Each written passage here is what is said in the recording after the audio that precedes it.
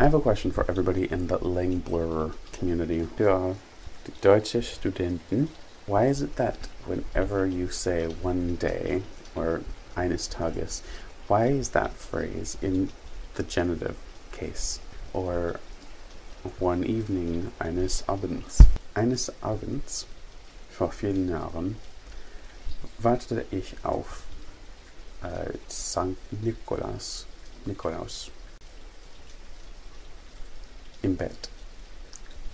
I've known about the structure since I was in high school, but I don't understand why that exists.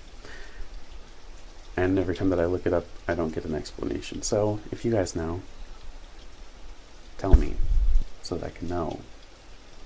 Wie sagt man downstairs auf Deutsch?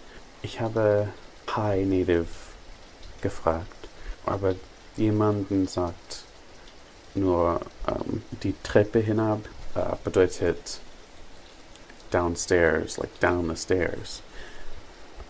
Also etwas zerbrachte die Treppe hinab bedeutet something broke down the stairs, like going down the stairs. Im Erdgeschoss means something broke on the ground floor, but I want to say something broke downstairs. Is there a way to say that?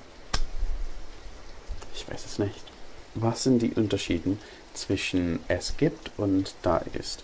Ich habe High Native gefragt, aber sie haben gesagt, nur dass es gibt ist für Existenz oder Existenz und da ist für Location. Es gibt ein Mädchen in der Schule, bedeutet ein Mädchen exists in der Schule. Da ist ein Mädchen in der Schule, bedeutet ein Mädchen ist da in die Schule.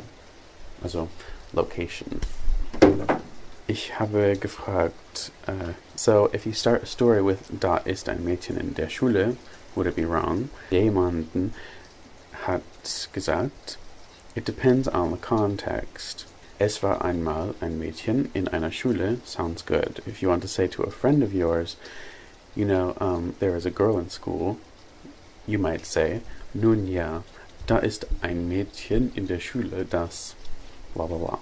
Es ist 12 Uhr, 49. September, Oktober, November, Dezember und dann fängt das Ganze wieder von vorne an. Thanks for watching. Bye. Auf schlafen, bitte. Bitte.